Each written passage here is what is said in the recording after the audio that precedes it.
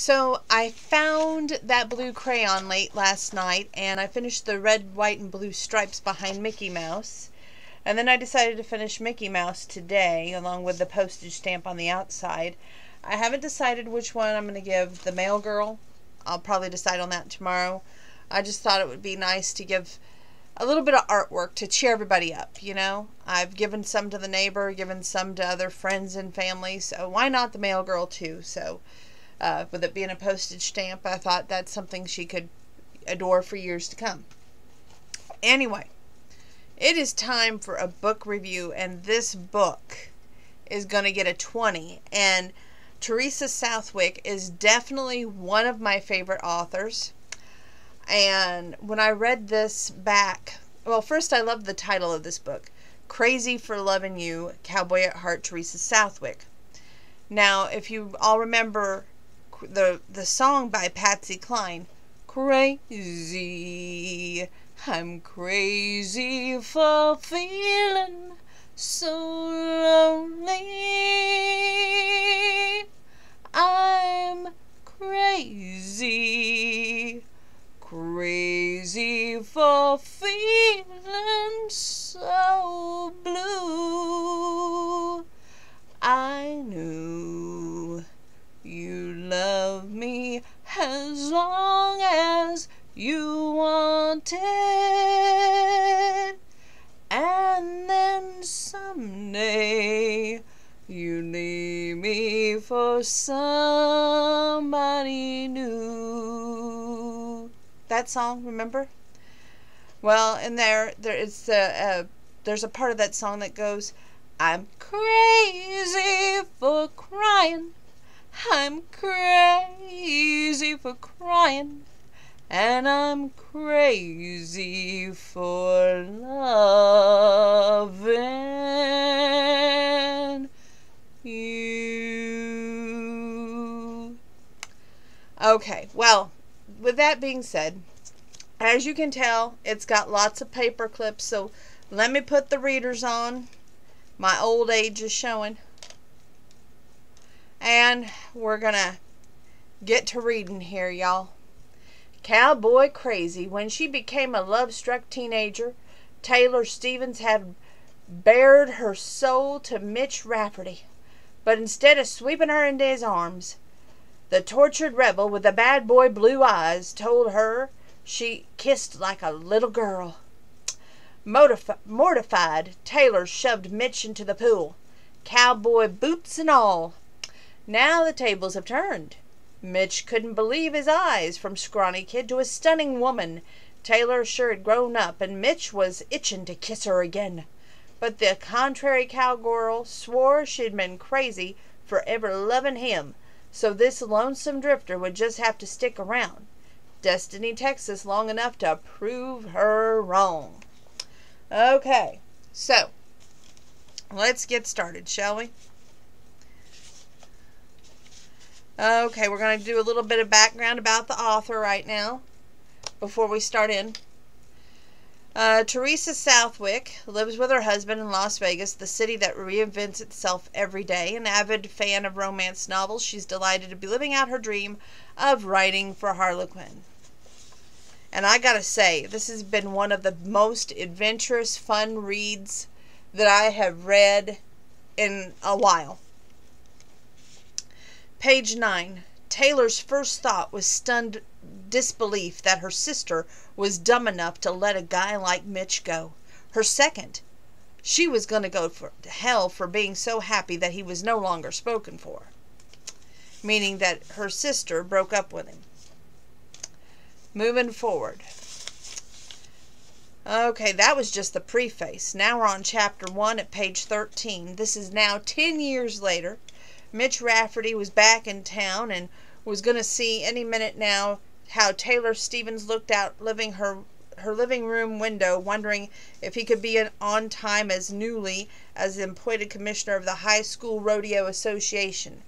It was his job to find a site for the state championships. It was an event she desperately wanted. When she found out Mitch was the man who held the future in his hands, she'd been stunned. Even now, she wondered which of the gods she'd offended and how she could make amends. She needed him to pick her, or rather the ranch, the Circle S. She had a lot riding on this, but if history repeated itself, she was in a lot of trouble. The sound of a car engine drifted to her over the hum of the central air conditioning in the house. She cracked the shutter in the front room enough to peek out. The late model extended cab pickup, crunching rocks and dirt as it came to a halt in a circular driveway that was unfamiliar. Her stomach dropped, and he was here. Ever since finding out Mitch was back, she'd been as nervous as a small kitten up a big tree, and not only because he could impact her life over and over, and repeated to herself that she didn't care about him anymore, and she was a big girl now, and he couldn't hurt her. Tell that to her hammering heart. She turned away and took a deep breath as she brushed her hands down her khaki slacks, then adjusted the belt at the same time, making sure her buttercup yellow blouse was neatly tucked in. No point in meeting him wearing the dirty jeans and work shirt she'd worn to muck out the stalls this morning. She might be from the country, but she's pretty cleaned up, pretty good. Wanted to put up her best boot forward. There was a knock on the door. She took a deep breath, and she counted to 10. Heaven forbid she looked too anxious. Here goes nothing, she said, opening the door wide. Page 15. Her heart stopped. Mitch was a decade older, but he looked even better than she remembered. His eyes were still that bad boy blue and hinted of mischief. His hair was that same sandy brown, and his well-formed nose crooked enough to keep him from being too perfect. That angular face and square jaw were just somehow more rugged. Why did she find that so incredibly appealing? Right there on her front porch stood Mitch Rafferty, the same man who had two-stepped on her tender 14-year-old heart. Shock sanded 10 years away. Feelings like they were every big and deep and painful as that night engulfed her again. She wished that she didn't remember, but she did. All too clearly. The humiliation of their last encounter washed over her countless times, since it had been the standard by which she judged all disasters. She said way too much, followed by a kiss that even a decade in between made her cheeks burn now. She couldn't seem to form a coherent thought, let alone get a word past the Texas-sized lump in her throat. He looked at her for several moments before recognition jumped into gaze. "Taylor?" Page 16. Mitch, it's been a long time, no kiddin'. It had taken him several moments to know her, but she'd been a skinny kid the last time he seen her. He told her she kissed like a little girl. If there was any cosmic justice, she would not blush at that thought. She was a grown woman now, not the kid who pushed him into the pool. The memory had dominated her recollections ever since learning that he was the new commissioner. Would he hold it against her? Even worse, would he recall how she bared her soul? Moving forward. Okay, page 27. She couldn't help laughing, and he joined her. Rewind 10 years to before everything had gone wrong. That was how she felt, putty in his hands. For just an instant, just until she shut it down cold. She didn't ever want to go there again. She was through loving men who loved someone else. Meaning she still thinks that he has feelings for her sister. Page 29. There was something about being back in Destiny, more specifically back in this room with Taylor Stevens.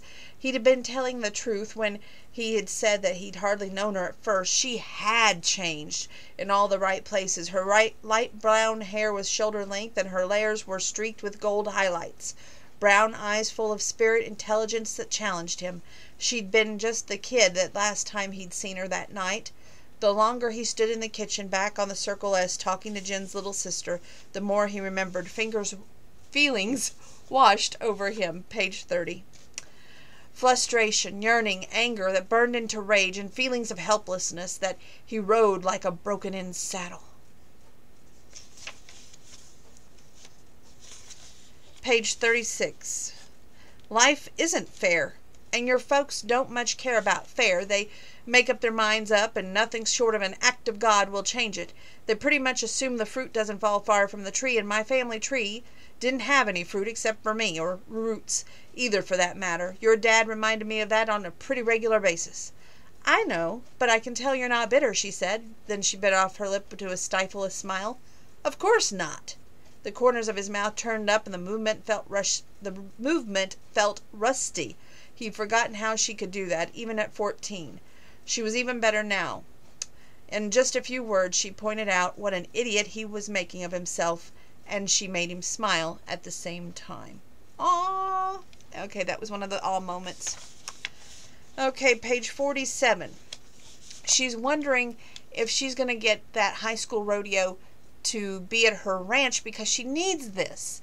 She needs some help for her ranch because her ranch has got a mortgage and she's got to pay the mortgage, so she needs publicity to make it a dude ranch, a working dude ranch. And she's wondering, but will she get that? If he's the commissioner, will he choose the other ranch? Page 47. If he waited for revenge, time had supplied him with the perfect means. All he had to do was hold the rodeo somewhere else. Her plan wouldn't necessarily fail, but it would take a lot longer to succeed. Time was her enemy. The added boost of publicity right out of the chute would give her a leg up on the win. Maybe she could sidestep his question. What are you looking for on a rodeo site? She asked. He thumbed his black hat higher on his forehead. Lots of land, first off, he said. Page 48. There has to be room for vehicle parking, and that includes horse trailers and campers. You're not too far off Interstate 20, so that's a plus. What else? Space for portable grandstands, food vendors, free-standing corral big enough for the event. I've got that. She pointed out the areas encircling by the pipe fencing. 3 arenas, and one is long enough for a barrel racing, goat tying, and pole bending events. I notice. What I want to know is why. Why what? She asked. Why you have 3. What do you need them for, and why is the dirt soft and churned up? He met her gaze and asked again, what have you got up your sleeve? You make it sound like I'm trying to pull a fast one. I didn't mean to. He turned away from Corral and leaned back against the fence, folding his arm over a pretty impressive chest. To distract herself from his masculine pose, Taylor took the brunt of the full-on stare. Then she stepped off the fence and stood up straight. I'm getting ready to open up the ranch to visitors. Page 49. You don't mean a dude ranch, he said, looking as shocked as when he'd gone backward into the pool. She nodded. B&B, Texas style. The arenas are for activities, riding, roping. If a greenhorn takes a tumble, soft dirt is more forgiving. Why? Because it's softer, and he shook his head. I meant, why are you altering the operation from a working ranch? It still will be a working ranch as long as there's breath in my body. I'll do that kind of work. But I think it'll add to the charm. This is something I've always wanted to do. Take people with harried lifestyles and slow them down. Show them what silence is like. I apologize. I can't talk tonight. Give them a taste of traditional Western lifestyle. And she didn't pretend to misunderstand anyone in Destiny's could tell him if he asked. I needed to do something not so closely tied to agriculture.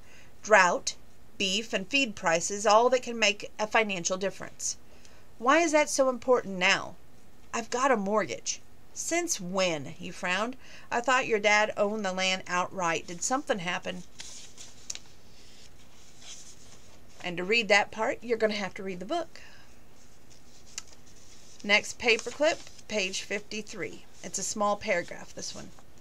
It was a cruel and twisted cosmic joke that she found herself and her future dependent on the man who had no love lost for her family, and every reason to stand back and watch her fall flat on her face. She wasn't the one who had hurt him, but she had a feeling that wouldn't matter. She suspected Mitch didn't have a lot of experience with forgiveness, but it had been 10 years. Everyone changed. Even a mixed-up kid nicknamed Riff Rat Rafferty. That's Mitch's nickname. Moving forward.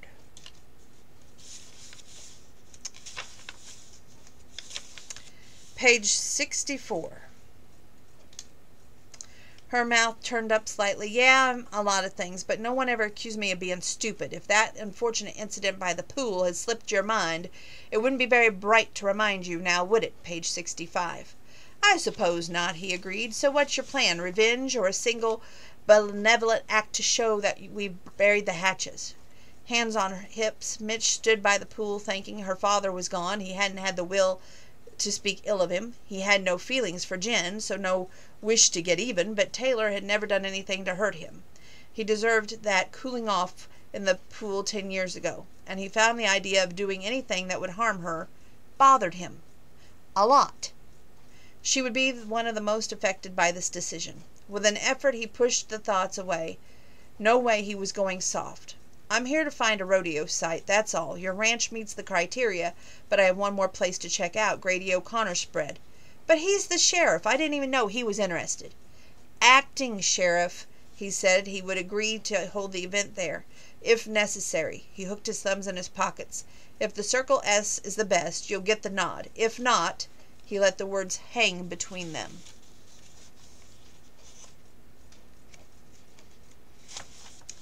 I guess you got to go back the 10 years, and I'm going to give you a little history between what happened between Mitch and Jen, the sister.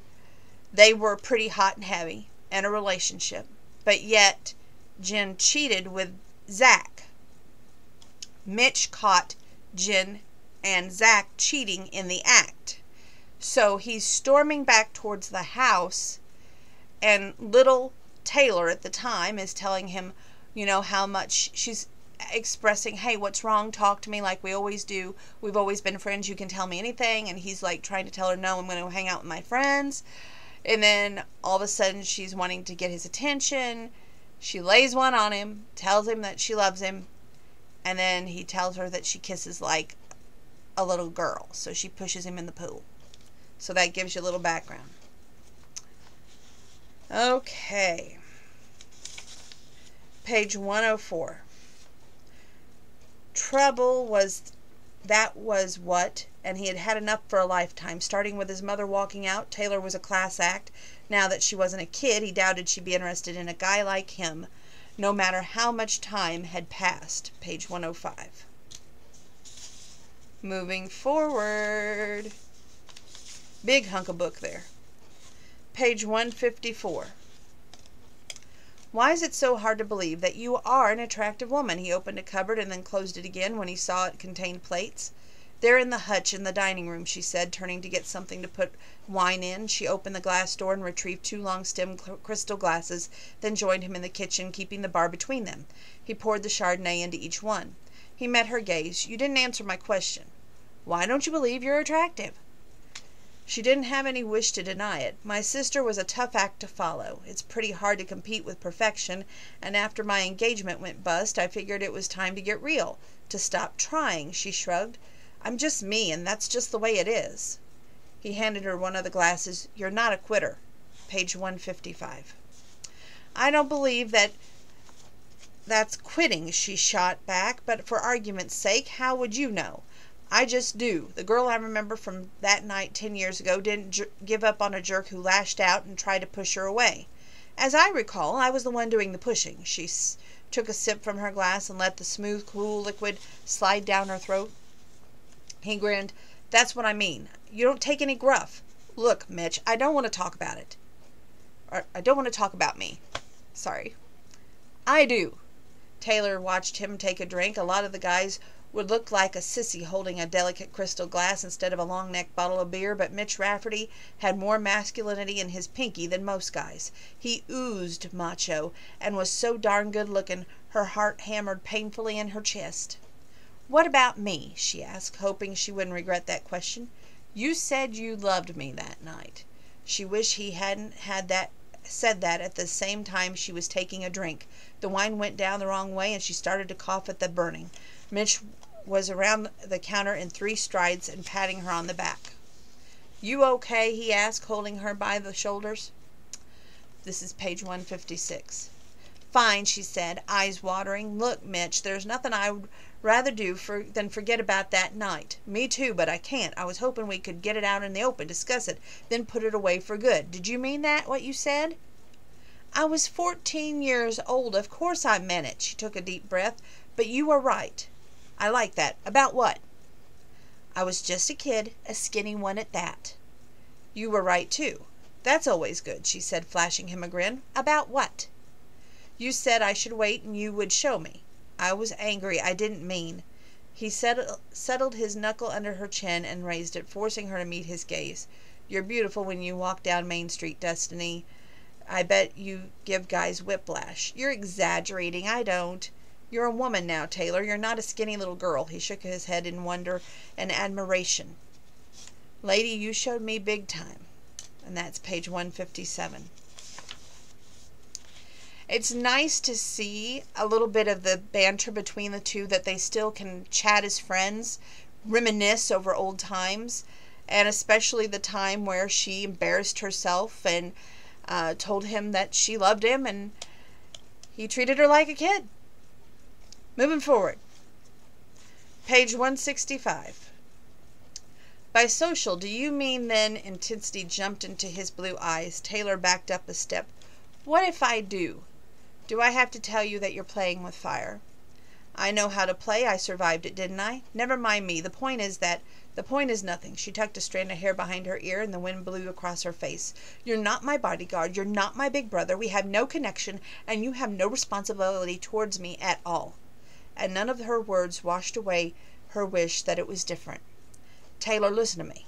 She shook her head. You're leaving, Mitch. When this championship are finished, you're out of here. Why should I listen to you? I appreciate the fact that you're concerned about me. I really do. But after you're gone, what difference does it make? You'll do whatever it is you do, and I'll take care of my life, my ranch, my roots. Just because I'm here doesn't mean I won't care about you. Just because I'm not here does not mean I won't care about you and worry about you. It's not necessary. She shrugged and hoped it was casual, that he could hear her heart thumping, as page 166, in her chest, but she couldn't help but smile. If you'd been this nice 10 years ago, Destiny would have had to put out that help wanted sign for a new local bad boy.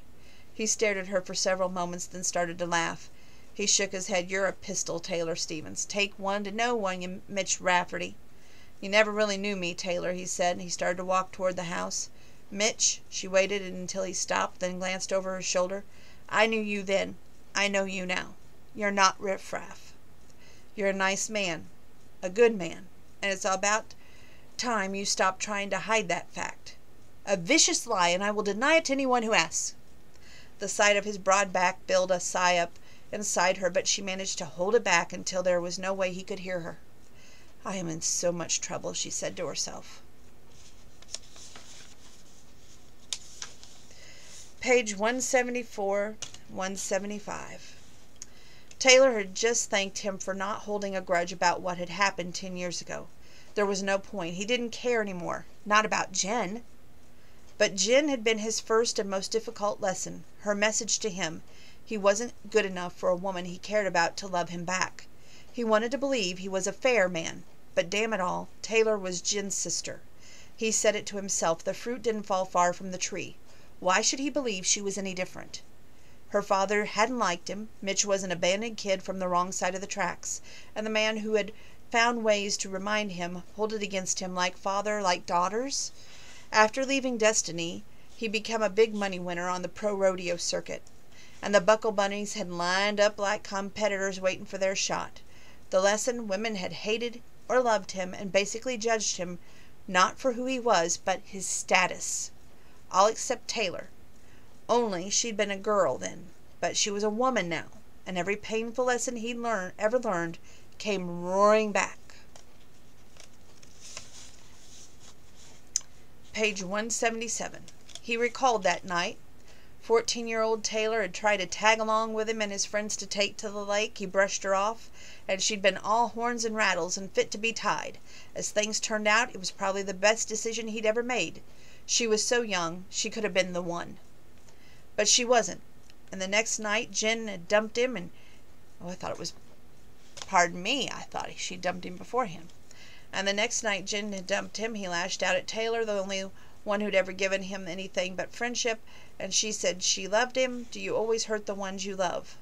There was no doubt she was a woman worth caring about, but love? Wasn't sure he knew what that word meant. Sure, he had feelings for her, but putting a label on them just wasn't something he wanted to risk.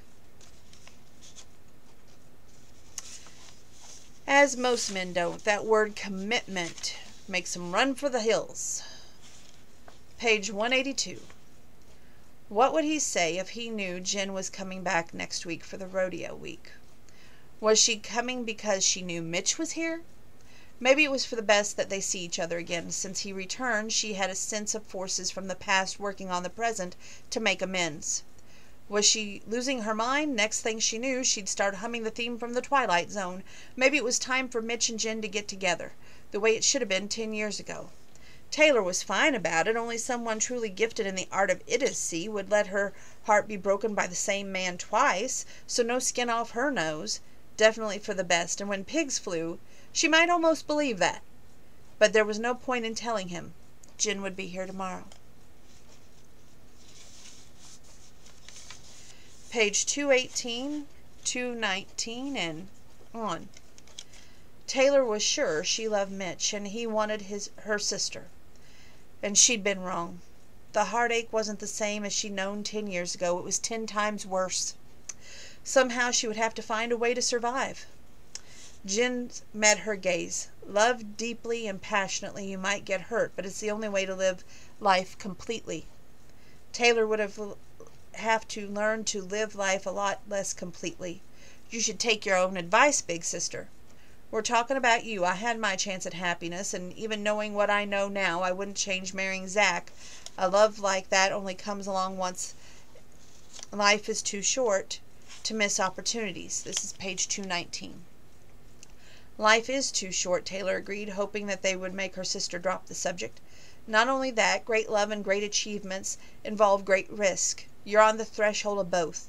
Jen took her cosmetic bag into the bathroom. I think I'll freshen up before we go to the rodeo. Taylor shook her head when she was alone. Leave it to Jen to go from lofty ideals to the basic of great skin care. She respected her sister a great deal, but no way would she tell Mitch how she felt. Knowing for sure how he felt about Jen. For a moment anger welled up in her. Jen had given him up. She'd handed her heart to another man and walked away. A fierce desire to fight for the man she loved grew inside Taylor.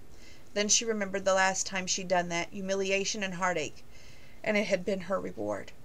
It was about time she learned from her mistakes, because she didn't think she could handle being rejected again. After seeing her sister in Mitch's arm, a ton of bucking bulls couldn't convince her to bare her soul to him again. 10 years ago, Jen was everything he wanted. And I'm just me, Taylor whispered to an empty room. That was page 220.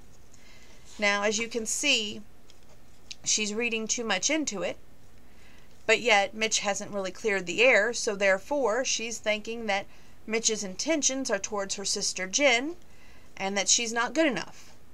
And then Jen's telling her, you know what, I'm not really interested in Mitch. Maybe you should go after him, but yet she's not taking it like that. She's reading her sister the wrong way. So, a lot of mixed signals, a lot of wrong signals. Are they going to get ironed out? Moving forward. Page 231. In fact, there's something weird about the rodeo this year. What do you mean? Don't you feel it? Sort of deja vu, as if the past is catching up? Taylor had felt it. She and Mitch had talked about it. Still, she asked, why do you say that?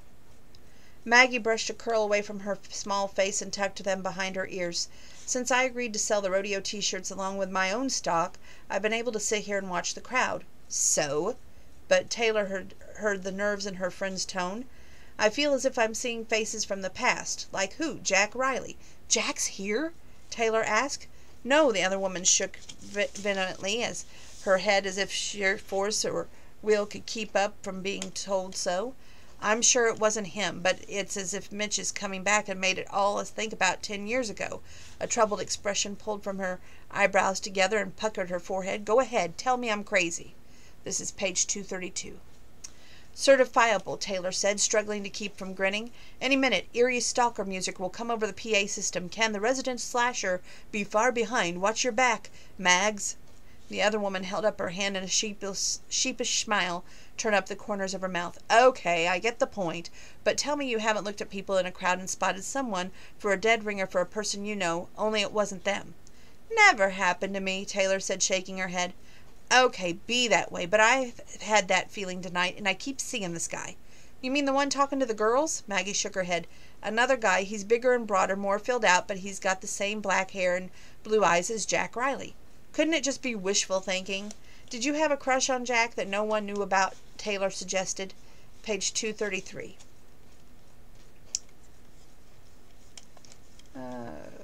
No way, Maggie said, flatly denying it. My parents forbade me to see Wild Jack. Do I have idiot written on my forehead? Taylor pretended to closely study her friend's small, heart-shaped face. Nope, and even if it was, the curls would hide it. Curls I passed on to my daughter, her friend said, ruefully tucking her hair behind her ears. In spite of her close friendship with the other women, Maggie had never named Faith's father, at least not to Taylor, but she knew if the man's name had passed Maggie's lips, it would be all over Destiny. The little girl had been conceived a decade ago, probably right around the championships. After all these years, Maggie and Faith were still a package deal, a family. She'd come a long way from a teenage mother to a confident businesswoman who supported her daughter without help from anyone. Now it really didn't matter who had fathered Faith, but Taylor couldn't help but be curious. How can you be sure that this guy isn't Jack? Taylor wanted to know. It's been 10 years. Why would he come back now? Why after all this time? Because Mitch is back. Page 234. So he's a cosmic catalyst? Taylor smiled, but her gaze settled on her sister in the bleachers. A catalyst for calamity. Jen is back too, she said quietly. Maggie's gaze swung back to the bleachers. Yeah, and look how close Grady is sitting to her. Taylor had noticed. Knowing Mitch, he would have said something about that. I guess he's as close as sequins on an evening dress, Taylor commented, using her friend's analogy as she tried to joke. That's not exactly the analogy I would use in reference to a hunk like Grady O'Connor, but if the body language is anything to go by, he's doing surveillance on Jen as well as the gruesome threesome. Any closer and they'd be doing the wild thing. You do have a way with words, Mags. And by the way, Jen is smiling. She doesn't seem to be minding a bit. Do you think she's finally over Zach? I suspect she is, but I don't think it's because of Grady. Then who? Mitch! Her friend studied her closely. I can tell by the look on your face that's not a good thing. I'm not so sure about the look on my face, but no one would be happier than me if Jen found love again. As long as it's someone besides Mitch. I didn't say that, Taylor protested. Page 235. You didn't have to. Has anyone ever told you everything you're thinking is written all over your face? I don't know, but even if you're right, there are 2 reasons why it won't work. Lay them on me. Number 1, I would never do anything to undermine my sister's happiness. I was afraid she was destined to be alone, and I'm glad she's not. Even if that means you are? Maggie asked pointedly.